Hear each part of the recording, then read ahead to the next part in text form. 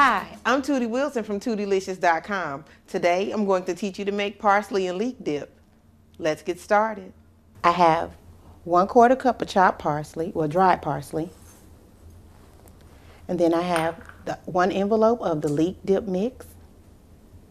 So I mix all of these ingredients in first. And then I have 2 cups of sour cream.